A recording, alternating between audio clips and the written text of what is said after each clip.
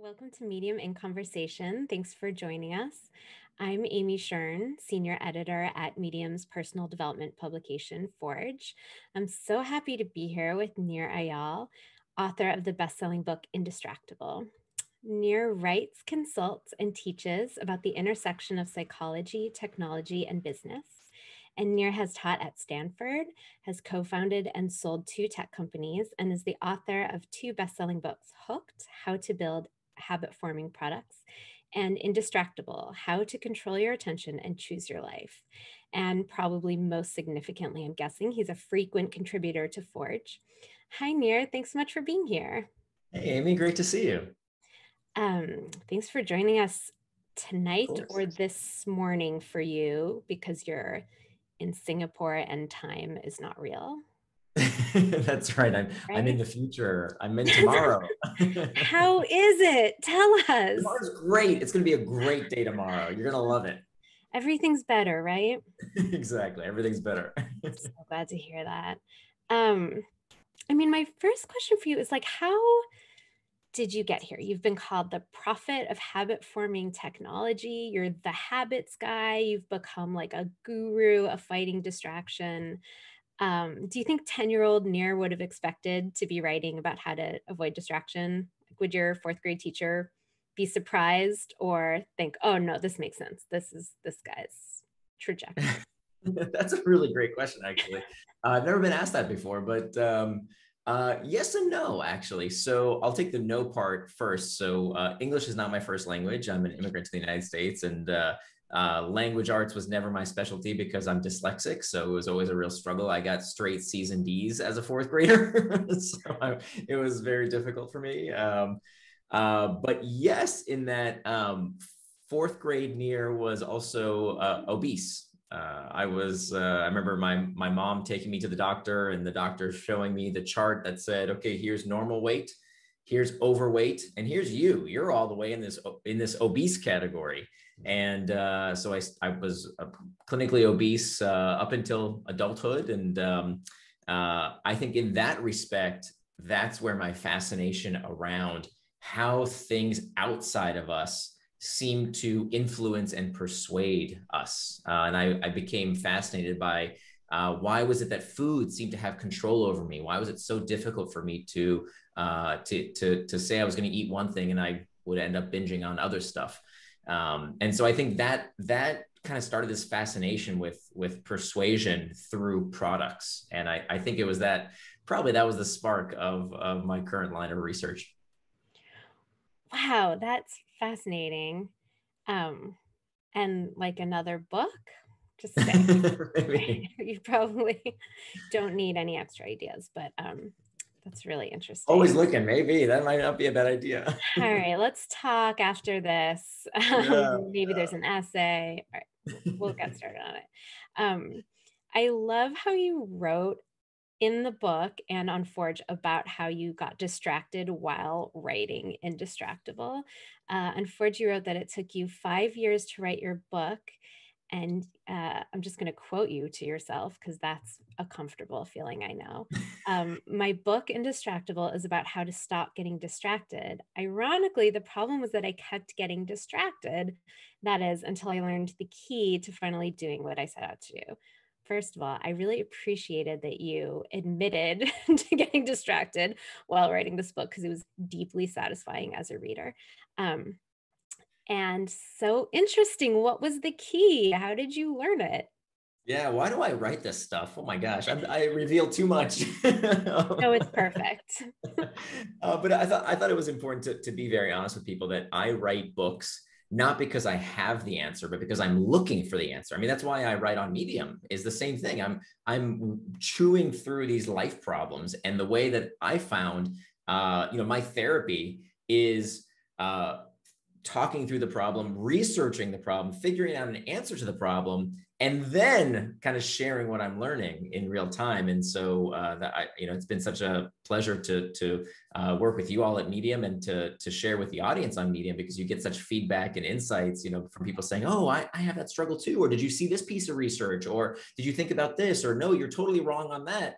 that's kind of become part of my writing process, of kind of putting stuff out there, when it's still early on Medium and Forge, and then kind of working through it. And then eventually it becomes the book. And that was the same method that I used with Indistractable as well. And part of the reason it took me so long to write Indistractable was because I was very distracted. I mean, that's why I wrote the book. Partially because my first book, I didn't have this struggle. When I wrote Hooked, nobody was calling, nobody was asking me to speak at their events. I was doing a little bit of consulting work, but I had a lot of time on my hands, and it was relatively easy to write that book. With Indistractable, now the quote unquote success of the first book meant that I had more emails in my inbox and more meetings to take and more commitments. And I found it really hard to focus on the one thing that had made me successful in terms of my writing career, which was the actual writing. And then not only did it spill over, not only did it affect my profession, but it also spilled over into other areas of my life. So there was this one seminal moment that really made me reassess my own relationship with distraction. Shortly after I'd published Hooked, I had a day with my daughter, just a fun day together, just to be, to daddy-daughter time. And we had this activity book of things that, dads and daughters could do together, a Sudoku puzzle, make an origami crane, all these little activities to bring us closer together. And I remember that there was one question in this book that I'll never forget. The question was that we were supposed to ask each other was, if you could have any superpower, what superpower would you want? And I remember that question verbatim, but I can't tell you what my daughter said. Because in that moment, I don't even remember why, but for some reason, I started checking my phone. And by the time I looked up from my device, I realized she was gone. She left the room because she'd gotten the clear message that I was sending that whatever was on here was more important than she was. And I blew it. And so that's when I realized that I had to reassess my own relationship with distraction, not just distraction with my daughter. That was terrible. That hit home. By the way, can I tell you a quick aside real quick? I remember I told this story to a friend of mine when I was struggling with this problem. And I was pretty embarrassed. And I wanted to see how he was dealing with it because he has a daughter of similar age. Our kids play together. And so he later on asked his own daughter the same question. What superpower would you want? He was just kind of curious. And she said that she'd want the power to talk to animals. And he said, oh, that's interesting. Power to talk to animals. Why is that? And his little girl looks up to him and says, so that when you and mommy are on your phones, I'll have someone to talk to. No. All right. That could just be an expert level troll. Like kids are very savvy these days. She's like, why don't you give me my own phone? Yeah. Exactly. They're in cahoots. Yeah. So, that just reinforced that it wasn't just me who was struggling with this. It was also other people. And frankly, it wasn't just with my daughter, right? It was when I was at my desk and I'd say, okay, I'm definitely going to work on that big project. I'm going to finish that blog post. Here I go. I'm going to do it. And I do something else. It would happen certainly with my weight. My weight has always been a struggle for me. And I, started gaining weight because I wasn't eating what I said I would eat. I wasn't working out when I said I would. I wasn't spending time with the friends that I said I would invest in. And what I realized, my big aha moment was that I knew very clearly what I needed to do, right? We all know what to do. If you want to be in shape, you don't need to buy a diet book. You just eat right and exercise. We know this. Who doesn't know that chocolate cake is not as healthy as a salad, right? We know that. Who doesn't know that if you want better relationships, you have to be fully present with the people you love? We know that. Who doesn't know that if you want to be great at your job, guess what? You got to do the work, especially the hard stuff that other people don't want to do. We know what to do.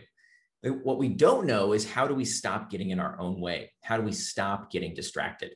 And so that's why this title for the book, this word that I made up, Indistractable, sounds like indestructible. It's meant to sound like a superpower because that was the superpower that I most wanted. That's great. I love that. And I love how you write about sort of common mind traps that we all fall into. As you're saying, we know what to do. The question is how to convince ourselves to actually do it. And what do you think are some of the most common mind traps that we fall into that make us susceptible to distraction? Oh, there are so many. I think the biggest is that we are present bias, that we are really bad at thinking about long-term decisions. Well, we're the best of any other animal in the world. Right? There's no other creature on the face of the earth that can see into the future like we can. I mean, that's the very definition of intelligence, that we can solve these problems well out into the future, right? No other animal can plan like we can. That is the evolutionary adaptation, one of our evolutionary adaptations that makes us really special, right? We can predict what is going to happen with higher fidelity than any other animal. But in the moment, our urges sometimes get the best of us. That really what it's about immediate gratification at the expense of future reward. So it requires a good deal of planning. It requires forethought, that our tendency towards distraction, towards doing things in the present moment that feel good, even though we know it's against our long-term interests, that is something that we all do, right? We would rather have that chocolate cake right now as opposed to being in good shape later. We'd rather spend that cash as opposed to saving up for retirement. We'd rather scroll Facebook right now as opposed to working on that big project that we're procrastinating on, right? Like, we want the immediate gratification. That's probably the biggest tendency that we have to fight against, which is really crazy if you think about it, because we're only hurting ourselves in these circumstances. Right. And this is not a new phenomenon, by the way. This is not something that Facebook or the iPhone created. 2,500 years ago, the Greek philosopher Plato talked about this exact same problem. He called it akrasia in the Greek, the tendency to do things against our better interest, that when we know we need to do one thing, why don't we just do it? Why do we keep punching ourselves in the face, making silly decisions now that hurt us in the future? And so it's all about really impulse control. That's really the seminal skill to overcome these short-term poor decisions, is learning how to control those impulses. Because we know what to do. It's about making sure that our the better angels of our nature win, that we do the things that benefit us over the long term versus just short-term rewards. Yeah, I love how you write about how it's all how far we'll go to avoid discomfort. And you Mm. sort of make a distinction between, it's not necessarily that we're looking for even pleasure or avoiding pain, but we'll go out of our way to avoid discomfort, even if that discomfort is just like the possibility of failure or, something not working out the way we want it to. Yeah, or boredom. Boredom's a big one. There was that fascinating study by Timothy Wilson at Harvard where he asked participants to just sit in a room with nothing to do, but strapped to their arm was a band that they were told would deliver a painful electrical shock if they pushed on a button. And all he said was, just sit in this room. Okay. He didn't say push the button, don't push the button. He just said, sit here. But so if you push the button, you're going to get a painful electrical shock. Okay. 2/3 of men and 1/3 of women would rather shock themselves with a stimulus they knew was going to be painful than to sit in silence with their feelings. Yeah. And so this is an incredibly important insight. And for me, this really blew my mind, because my whole perception of why we do what we do was kind of shaken. I think I had the perception, as I think most people do, that human motivation is about carrots and sticks, right? We've all heard that metaphor, that it's about the pursuit of pleasure and the avoidance of pain. Sigmund Freud called it the pleasure principle. Jeremy Bentham talked about this. This is an old idea. We've all heard it. But neurologically speaking, it's not true. It's not true. That human behavior is not about the pursuit of pleasure and the avoidance of pain, but rather everything we do, we only do for one reason, and that's the desire to escape discomfort. Everything you do is just about the desire to escape discomfort. So physiologically, this is really obvious, right? If you go outside and it's cold, the brain says, uh-oh, this doesn't feel good. You should put on a coat. If you go back inside, now it's too hot. The brain says, oh, okay, now we're overheating. You should take off your coat. If you're hungry, you feel hunger pangs, so you eat. And if you eat too much, oh, now you feel stuffed. The brain says, stop eating. So physiologically, this is perfectly obvious. This is called the homeostatic response. Psychologically, the same thing is happening, right? So when we feel lonely, check Facebook. When we are uncertain, Google. When you're bored, oh my gosh, lots of solutions to boredom, right? We can check the news, Pinterest, stock prices, sports scores, lots and lots of things take us out of this uncomfortable emotional state. But that therefore means if all human behavior is prompted by a desire to escape discomfort, when we understand that fact, therefore, time management requires pain management. Time management requires pain management. That if we don't understand what is that underlying discomfort, boredom, loneliness, fatigue, anxiety, stress, whatever that discomfort is, that is the root cause of distraction. It's not your phone, people. It's not that something's broken with your brain. There's nothing wrong with you. You're perfect. It's simply that we haven't learned the skill set to deal with that discomfort in a healthy way. So what most people do when they feel anxious, stressed, bored, lonely, they look for escape, right? Let me just scroll this thing. Let me just drink this substance. Let me just do whatever I can to take my mind off of that feeling. Whereas what indistractable people do is they harness that discomfort. They use it to drive them forward as opposed to looking for escape. So that has to be the first solution. And I think everything I had read on this topic, the research that I had done with other popular books was about, grayscale your phone and, get rid of Facebook and all this stuff. And it's like, that's not really the solution, because the solution is not, the problem is not new. It's a very old problem. The problem is about how do we deal with discomfort first and foremost. Yeah, I love how you write in your book about, the sort of carrot and the stick issue. You write in your book, fun is looking for the variability in something other people don't notice. It's breaking through the boredom and monotony to discover its hidden beauty. And I love the idea that we can have fun with our current work and responsibilities rather than thinking of fun as something passive that happens later as a reward. And then it's like we confuse fun for, we're like, oh, okay, I can scroll through something mindlessly and maybe that will be fun. And so then it's like the work wasn't satisfying and the fun wasn't satisfying. Do you feel Sure. like Yeah. like, how can we have more fun sort of with the work itself?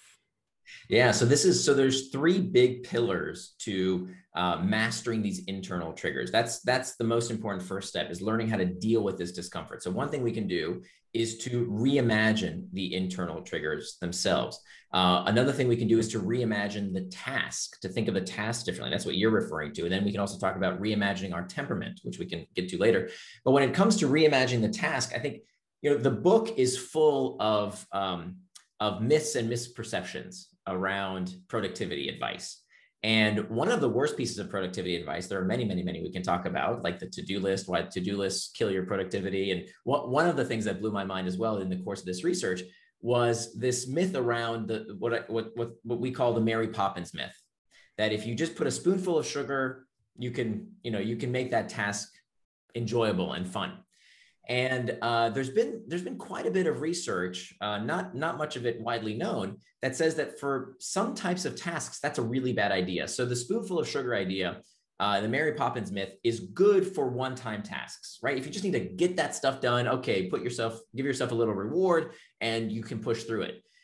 But it actually backfires for repeat tasks. That what we call extrinsic rewards versus intrinsic rewards actually make people less creative, and it degrades their work performance. That if it's a task you have to do again and again and again, you do not want to use the Mary Poppins technique. You don't want to give yourself that spoonful of sugar. And so what else do you do? And so I can't take credit for this. Everything in the book is backed by peer-reviewed studies. There's over 30 pages of citations. It's not just my personal techniques, but one researcher that I really appreciated his research around was his name is Ian Bogos. He's at Georgia Tech. And he talks about this, I think, pretty revolutionary idea that play does not necessarily need to be enjoyable. Okay, it doesn't have to be fun. Play doesn't have to be fun. What? That doesn't make any sense. Shouldn't that be part of play? He says not necessarily. That you can learn to play anything. That the goal of play is to harness our attention and our focus long enough to help us power through that task, to help us do what we need to do. Because part of the problem, I think, with the productivity and self-help industry is that we're somehow told that everything needs to be enjoyable all the time. that the goal is happiness all the time, right? How many books have happiness in the title? That somehow we're told if we're not happy all the time, that something's wrong with us, that we're not pursuing our passion. And that's terrible advice because where is this rule written that everything has to be enjoyable all the time? Quite the opposite. That if you think about it from an evolutionary basis, our species evolved to be perpetually perturbed, right? If there was ever a group of Homo sapiens who sat around the savannah and said, oh, we're in perfect Zen all the time, everything's great, everything's awesome, we're perfectly happy and contented, let me tell you what would have happened to them. Our ancestors would, when they met them, would have killed and eaten them, right? Because you don't want a species to be always contented, always happy. No, it's in fact that drive, that disquietude, that discomfort to make things better that pushes us forward. So the first thing we need to realize is that feeling bad is not bad.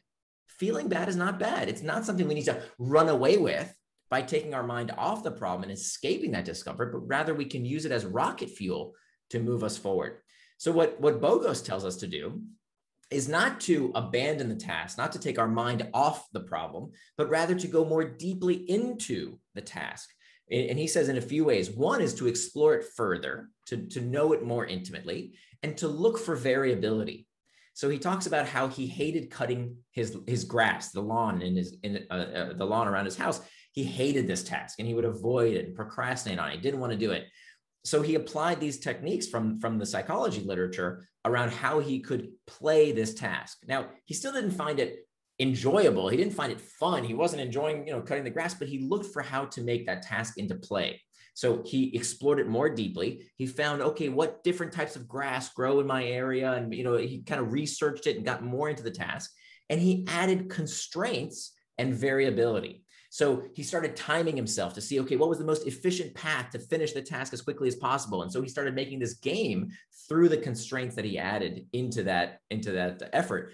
And we see this in our own life many times that, I don't know about you, but some of my most unproductive, unfulfilling days are the ones where I have no constraints. It's like when I wake up and on a weekend, I got the whole day open. I'm going to finish my novel and I'm going to do my taxes and I'm going to call all my relatives. I'm going to do all this stuff and I don't do any of it, right? Because there are no constraints, right? It's just an open day. And so I think this provides further evidence for why adding some constraints to a task and then looking for the variability can actually make that task, any task, into play. Yeah, it's so interesting because it occurs to me that you could replace play with creativity. And I feel like, as you know, from having written books, it's like sometimes we have this idea in our heads that doing something creative should be fun the whole time. And if it's not, then we're not doing it right, or we should just quit because what's the point? But it's like making anything it's not going to be fun all the time. It's not going to be pleasurable or not uncomfortable the whole time, but that's part of it. That's getting exactly through right. that is part of the process.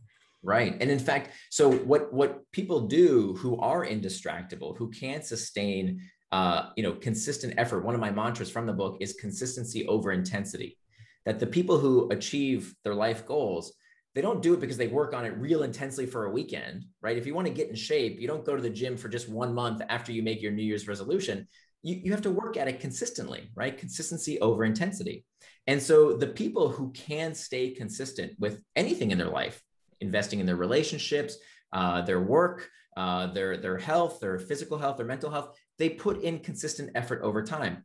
And the way they do that, the secret to how they do that is that they know how to deal with the discomfort, even when the task isn't fun, even when it's not pleasurable. They keep doing it. They do a little bit, but they keep doing it over years and years. And that's how they succeed.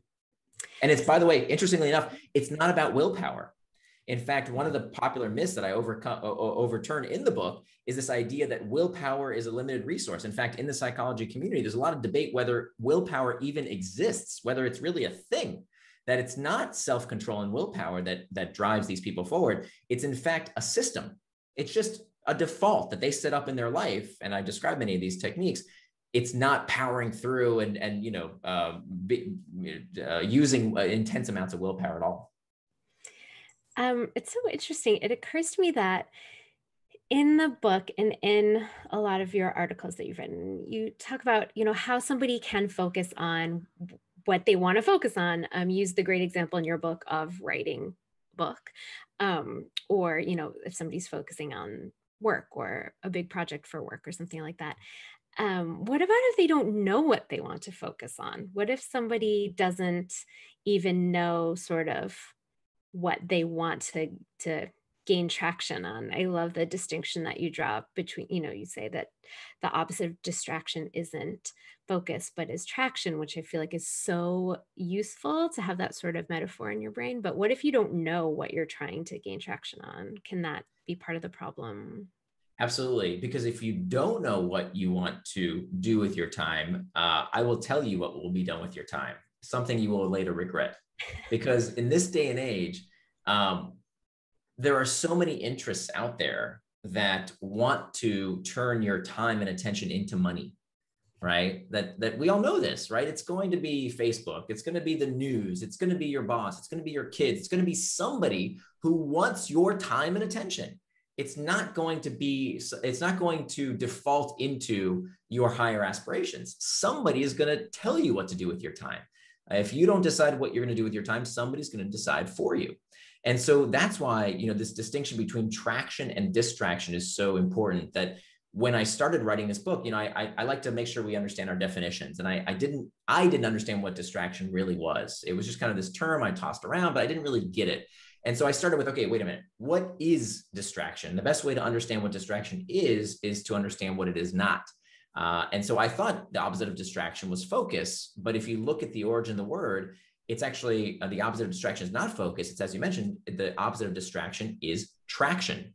That both words come from the same Latin root, trahare, which means to pull. And they both end in the same 6 letters, A-C-T-I-O-N, that spells action. So traction, by definition, is any action that pulls you towards what you said you're going to do, things that move you closer to your goals, closer to becoming the kind of person you want to become.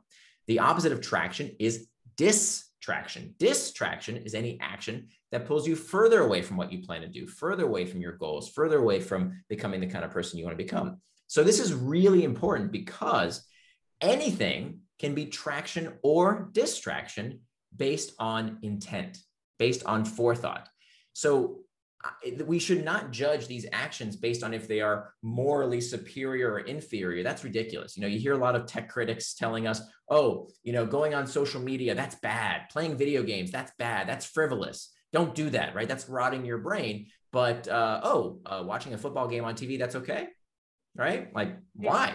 Why is there this moral hierarchy that I get to tell you what's bad to do with your time, but what I do with my time is okay? No.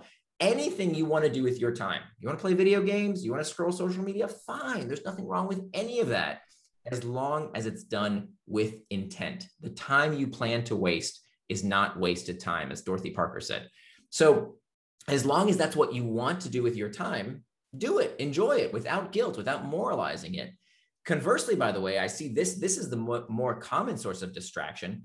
It's not the things that people know are distractions, right? It's not the video games, it's not the social media. It's the stuff that tricks them into getting distracted without them noticing. Case in point, for years, I would sit down at my desk and I'd say, okay, now I'm going to get to work, right? I'm not going to procrastinate. I've got that big project I've been working on. I need to work on it right now. I can't keep delaying. Here I go. I'm going to do it right now. But first, let me check some email, right? That's work related. Feels like work. Looks yeah, like it feels work. like work. Smells like work. Yeah. Right. So what's the problem? I'm doing work. That's okay. But if it's not what you plan to do with your time, it is by definition a distraction, right? So just because it feels like work, if it's not what you said you were going to do, you're working on the urgent and the easy tasks as opposed to the hard and important tasks. That's the most common form of distraction, the distraction that tricks us and we don't even realize we've gotten distracted. So the big takeaway here is you can't call something a distraction unless you know what it distracted you from. You can't call something a distraction unless you know what it distracted you from. So if you have a big open calendar, right, a big open day and nothing but white space, everything's a distraction, right? Everything was a distraction. What did you plan to do? So to answer your question around like, how do we decide what to do? We have to start with our values. We have to start with our values. What are values? Values are attributes of the person you want to become. Values are attributes of the person you want to become. So that means we have to sit down with ourselves. And I do this every week. It takes me exactly 15 minutes. Very quick thing to do. I do it every Sunday night. I sit down and I look at my schedule for the week ahead. And I talk about in the book, we can go into this in further detail about how you can use these 3 life domains to help make sure that you're living out your values, that you're spending your time in a way that is consistent with the person you want to become. And then what you do is you fill up your calendar. So you don't need to, create a vision board. Don't need to think about like, oh, what do I want to do in 5 years? That's too hard to do. Most people will not do that. What you can do is, let's start with tomorrow. Let's do next week. How would the person you want to become spend their time next week? And I want you to fill out that calendar based on these 3 life domains: you, your relationships, and then finally your work. And then by filling in your calendar based on how you want to spend your time to help you live according to your values, that becomes a game changer, because now you have a physical artifact. You can look at your calendar and say, everything on my calendar, that's traction. Everything else is distraction. Even if the traction is, hey, I want to watch Netflix, right? I want to play a video game. Great. That's exactly what you should be doing because it's on your calendar. You don't have to feel guilty about it. It's about turning your values into time by making time for traction. Yeah, I love how you talk about the sort of time boxing the calendar as a tactic. And I feel like you have a very spicy take on to-do lists, which I'd like you to talk a little bit more about, like, why is a to-do list not as helpful as time boxing your calendar? I feel like that's Yes. controversial. It is controversial. I call it the tyranny of the to-do list, because I don't know about you. I kept to-do lists for years and they didn't freaking work. In fact, I have never met anyone since I started this line of research. I've talked to a lot of people about to-do lists. I have never met even a single person who consistently finishes everything on their to-do list. People will tell me, oh yeah, I do 1 or 2 things every day, but do you still have stuff on your to-do list? Oh yeah, I got a million things on my to-do list. So here's the problem with to-do lists. And let me be very clear. I'm not against getting stuff out of your head and putting them on a piece of paper or an app. That's fine. You should do that. What I'm against is running your life on a to-do list. If you wake up in the morning and you ask yourself, ooh, what do I need to do today? And the first thing you look at is your to-do list rather than your schedule, that's where you've made a big mistake, right? Why are to-do lists so harmful? Why is running your life on a to-do list so harmful? There are a few reasons. Number one, there's no constraints. So with a to-do list, you can add more and more and more and more. There's no constraint. You can always add more tasks. So what happens? When we have no constraint, we add more and more stuff to our to-do list, more and more of these aspirations. And what happens is when we get to the end of our day and we haven't finished all those tasks on our to-do list, we look at the to-do list and we look at ourselves and we think, I still didn't do what I said I was going to do. Loser. And that reinforcement of the fact that we did not live according to our commitments to ourselves, the fact that we didn't live with personal integrity, day after day, week after week, month after month, year after year, that reinforcement of that self-image has a very tragic toll. Eventually, you hear people saying stupid things like, I'm no good at time management. I have a short attention span. I'm not very good at productivity stuff. I'm not good at that. They start to internalize it thinking they're broken, and it's not them that's broken. It's the technique that's broken. So that's one big problem. The second big problem, I think, is even worse, is that even when we have leisure time, right? Even when we come home from work, we just want to relax. We want to watch Netflix. We want to hang out with our kids. We just want to take it easy. When we use these to-do lists, we're still thinking about all the stuff we haven't finished. So even when we have leisure time, we're not enjoying it because our brains are somewhere else. We're thinking about the stuff still left undone. As like opposed to spying on me on my weekend. Yeah, welcome to the club, right? I use this technique But for years. It feels so much kinder to yourself to say like, hey, you didn't fail because you didn't get everything done on the to-do list. Don't make a to-do list. Right. That's right. So what people do is they measure themselves. We measure our self-worth based on, oh, look how many cute little boxes I checked off. So another thing that I hate about running your life on a to-do list is that when people look at their to-do list for the day, right? Do you think they do the hard work first Of course not. They do the easy stuff. Oh yeah, check, check, check, check. Look how great I am. Look how many boxes I checked off. Let me do the easy stuff. That the stuff that's not actually important, not the hard stuff. I'll do the easy stuff so I can get that sense of self-worth that, oh, look how many boxes I checked off. And the hard stuff, let me leave that for later. Right. So as opposed to, so what's the alternative? Time boxing, keeping a schedule. So the goal of time boxing is to stop measuring yourself by things you finish. Okay. This is going to sound really crazy to people. I don't want you to measure yourself based on what you finished. It's not the to-do list technique. Oh, I finished. That's not the methodology here. Part of the reason, because there's no constraints with the to-do list, we never learn how long things take us to do. The research shows that the average task takes you 3 times longer than you think it will. Why?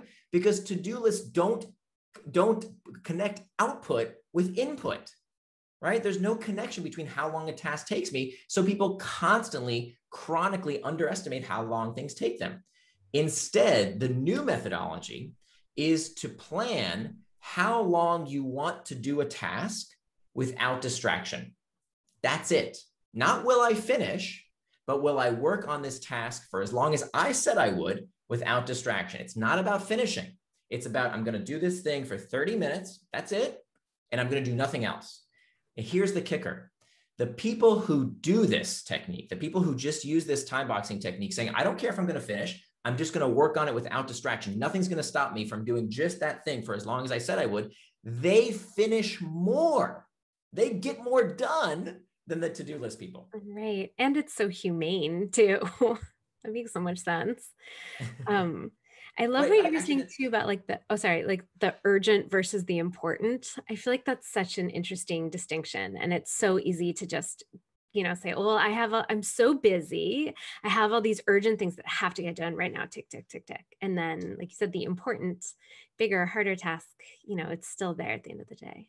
Right, right. And it's totally fine, by the way, to make time for those urgent tasks. That's great, right? So that's what we call reactive work versus reflective work. So reactive work is reacting to the emails, reacting to the meetings, reacting to the Slack notifications. I get it. That's part of your day. The problem is that most people want to be on autopilot the whole day. They want their inbox. They want Slack. They complain about it, but they would much rather prefer being told what to do all day long because, oh, I'm so busy. Everybody needs me. My boss, oh, the SMSs and the texts and the Slack, all this stuff needs my attention, as opposed to stopping and saying, wait a minute. Let me put some time in my calendar for what's called reflective work. Reflective work is the kind of work that can only get done without distraction. Creative tasks, planning, strategizing, thinking requires that you do it without distraction. So it's not that some of your day is not going to be spent doing reactive work. I get it. Your boss needs you, your colleague needs you. Most of your day probably is going to be spent doing reactive work. The problem is that most people make no time in their day for reflective work. So that time has to be scheduled and protected. That time to think is absolutely precious. And we have to make sure that time is scheduled to do that type of work. Or else, if we don't, this is what I see all the time. People who are super busy running real fast in the wrong direction. And then they look back and say, what have I been doing? I've been doing the total wrong stuff. Well, because you never sat down and actually thought about, wait a minute, what do I need to be doing with my time and my life? Right. I just had this conversation with somebody about how it's so easy not to put time to think on your calendar because it feels a little silly or not, like you can't really put on your work calendar time to think. And yet we would all be so much better off actually if we did. Yeah. And you see this among really high performance people in all various kinds of fields. Bill Gates takes a think week. He doesn't do a think hour like I'm asking you to do, right? He takes a whole week and goes off into some cabin and does nothing but read books and think and contemplate and actually ask himself, wait, how do I want to spend my time on Earth? Because look, what he realizes is that you can always make more money. Right? Bill Gates has all the money he'll ever need and his generations would ever need, right? His constraint is not money because he realized you can always make more money. You cannot make more time. We all have the same 24 hours in the day. We're all cheap with our money, right? We won't buy an app on the App Store because it's 99 cents. We're so cheap. We won't spend our money, but our time, take it. Anybody who wants our time and attention, sure, take it free. Right. And so we need to flip that around. We need to be generous with our money, but cheap with our time.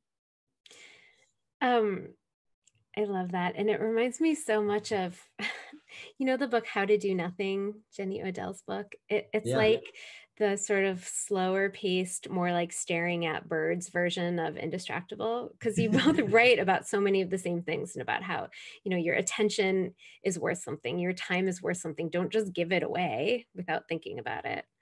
absolutely. I It's love no that. coincidence that we use the same words to describe time and money, right? Did you notice that? Like we Spend it, make save it. time just like we make money. We spend time just like we spend money. We pay attention, right? Just like we would pay with dollars and cents. That's not a coincidence.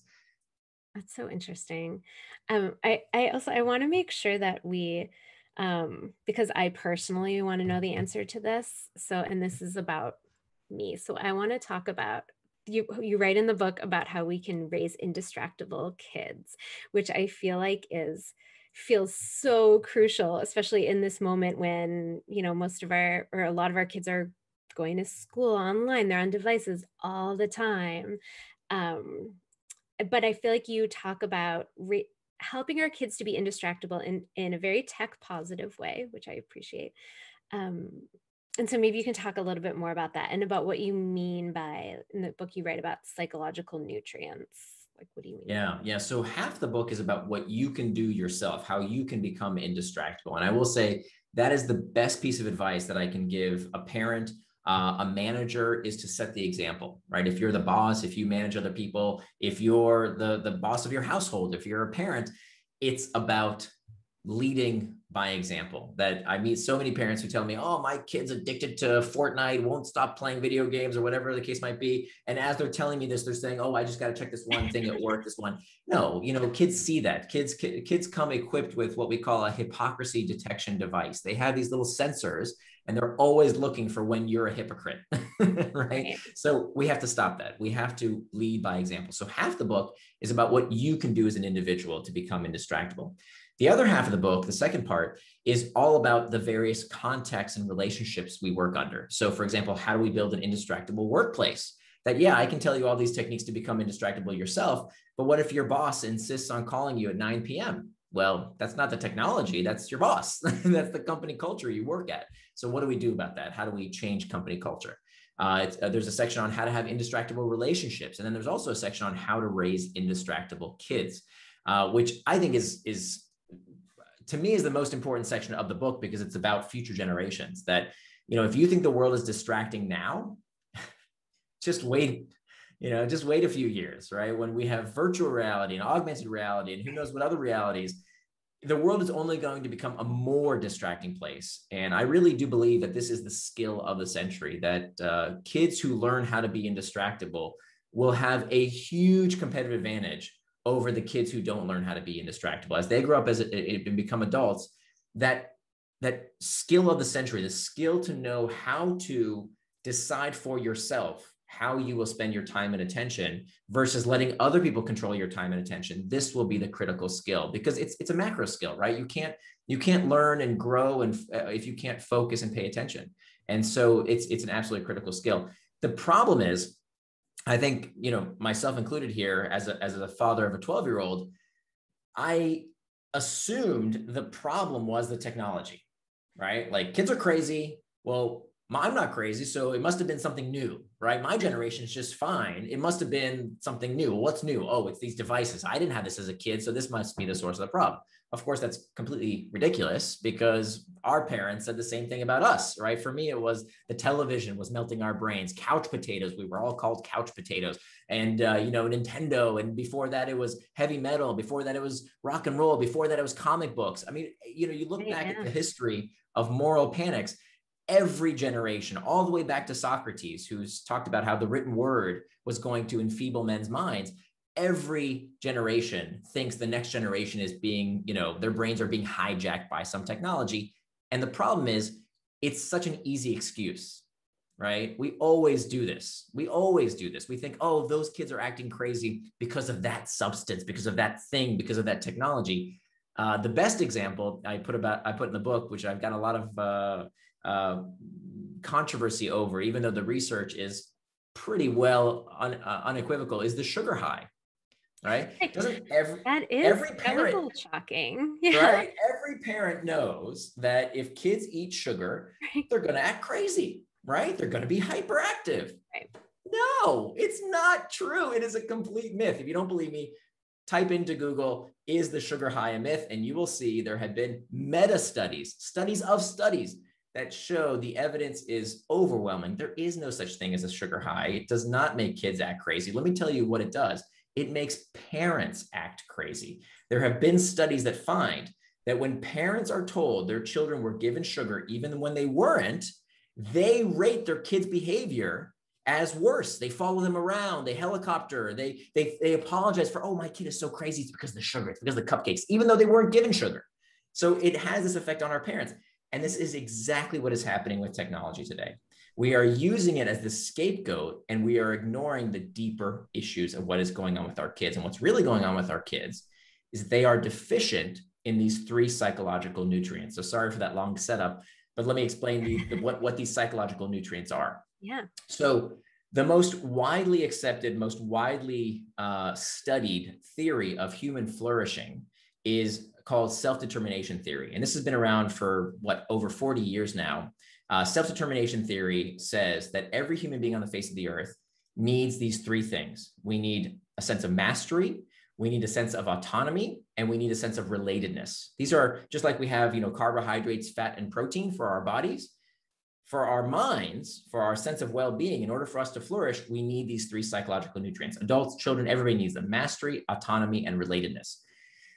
If you look at kids' lives today, they are severely deficient in these 3 psychological nutrients. And so what they are doing to gain these psychological nutrients, right? When you're deficient in a vitamin, you crave that food, right? And so that's what's happening with our children. They are deficient in a sense of mastery, autonomy, and relatedness. And in response, they are going online. So their online behavior is a symptom of a deeper dysfunction, of the real disease. Right. I think especially autonomy is so hard, I think, with a lot of today's kids. That's really interesting. And I love how you talk about how, for our kids and for ourselves, digital detox isn't the answer, which I find really satisfying because I always, whenever someone's like, I just threw my smartphone out the window and I don't go online anymore, it seems like, well, that's nice for you. Do you Yeah. not have a I think job digital or detox, what? it's the same silliness of the food detoxes. Oh, I'm going to eat cayenne pepper and lemon juice, and now I'm going to lose weight. That's going to change my habits for the rest It of my life. sounds No, very it's ridiculous. hopeful. Yeah. Yeah, it's, first of all, lucky you. That's very privileged that you get to do that, right? Like the rest of us Right. have to be on social media. We have to use email because we have jobs. So Right. it's really easy for, some professor to say, oh, stop using social media when they don't have to use it for their job. So that's not very helpful. And then 2, it's a temporary solution.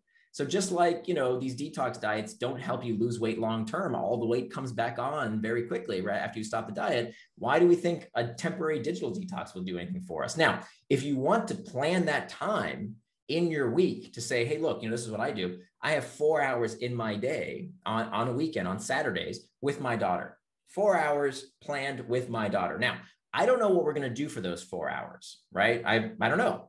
We call it planned spontaneity. We might go to the park. We might go get some ice cream. I don't know what we're going to do at that time, but I know what I will not be doing with that time. I will not be on my phone. I will not be checking email. I will not be looking at social media because I have protected that time and committed to spend that time with my daughter, to be both present in body and mind. So I think that's a good idea because I'm living out my values. But to make your values based on, ooh, I have so much self-control, I'm not going to check my phone, when you need it for your job eventually, I think that's a temporary Band-Aid solution. Right. I think you've also written and talked about how people seem to love to believe that technology is more powerful than our brains and is controlling us. And it's sort of satisfying to say, like, oh yeah, I don't know, it's Twitter is so crazy, I can't look away. But why do we love that myth so much, that it's like smarter than we are? Yeah, it's so we definitely love this myth. And So we satisfying. Like, it's not it's so me. satisfying. Sorry. Absolutely, absolutely. Because when there is an addiction, when we use that term, now there's a dealer, there's a pusher, there's someone who's doing it to me, right? Well, my kids, oh, they act all crazy. It's because they're addicted to video games. Oh, you know what? I'm so addicted to YouTube. I just lost track of time, right? Because now it's not me, it's someone doing it to me. But of course, when we call it what it really is, for the vast majority of people, remember, an addiction is a pathology. We don't talk about epilepsy or Tourette's this way. Well, why does everybody think suddenly they're all addicted? An addiction is a pathology, and yet we're somehow all addicted to everything. My wife got a box of shoes from DSW, right? The shoe store. The box says on the side, danger, addictive contents inside. Like everything somehow is addictive. I think it's incredibly disrespectful to people who actually suffer from the pathology of addiction. And addiction is a terrible disease. And Yeah. yet we toss around this term. Second, it's incredibly disempowering because when you say, oh, there's nothing I can do about it, it's an addiction, guess what? You stop trying. You don't do anything about it. Right. And we know the number one determinant of whether someone will recover after rehab, alcoholics, they did the study, the number one determinant of whether they will recover is not the level of physical dependency. It's not what's happening in their bodies. It's their perception of their ability to change. It's what's in their heads. It's what's in their brains, their desire or their perception of can they change. So when people think, oh, my brain is being hijacked, I'm being addicted, guess what? That's exactly what the tech companies want. They want you to think there's nothing you can do. Right. Um, that's really fascinating. And I feel like very empowering to think about it that way. Thank you. That was the goal. That was the goal. That we really can use these tools in a way that benefits us, as opposed to feeling like we're enslaved by them. It's really about understanding for a second. Wait a minute.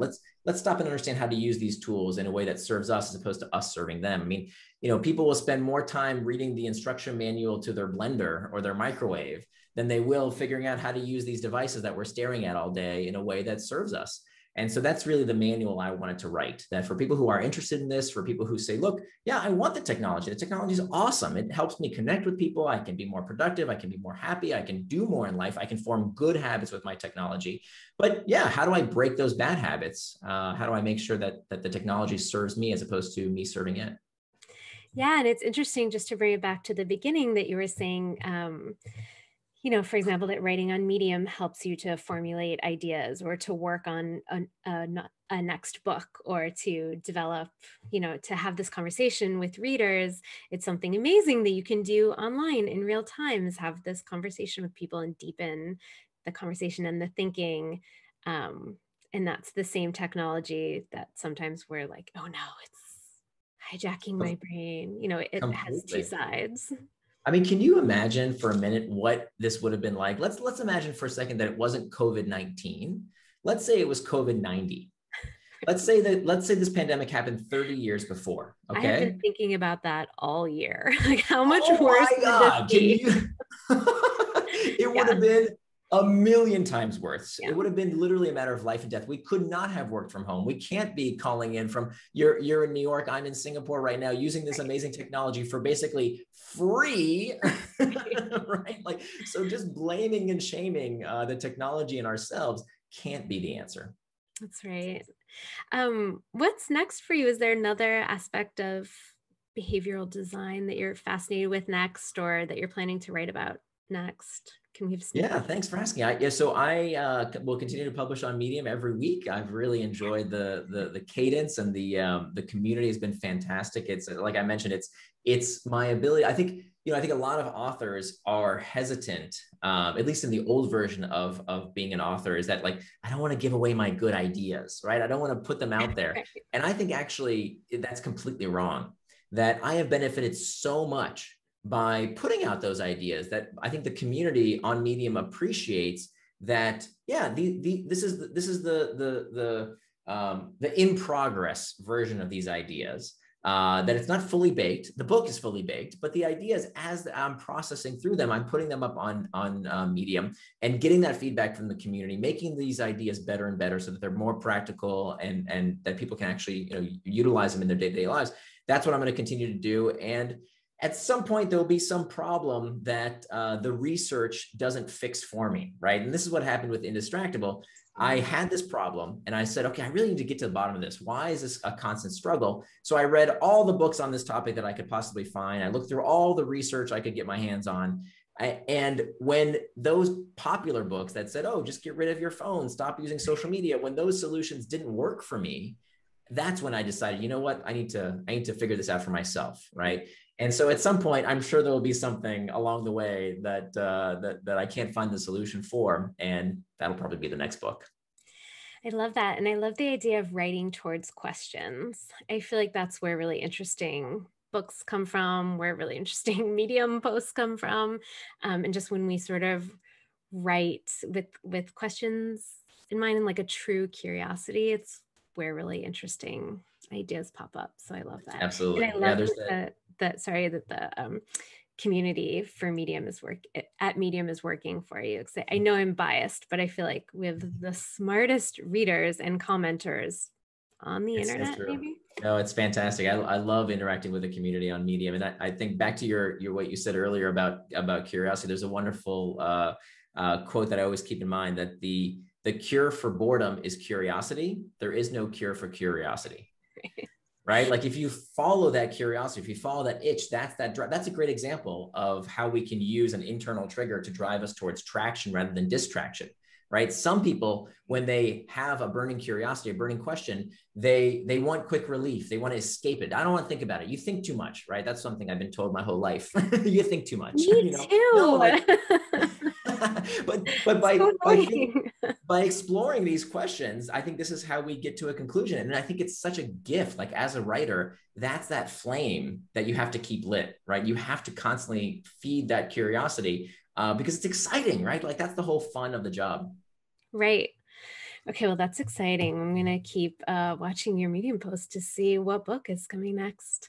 Um, thank you so much, Nir. This is so interesting. You always have such great ideas and really tactical advice that's so helpful. Oh, my Um, pleasure. and I'm so excited to hear that you're going to keep writing on Medium, and hopefully we'll keep talking. Absolutely. Thank you so much. This was Thanks great. I so really much. enjoyed it. Thank you. Thanks, and thanks everyone for coming.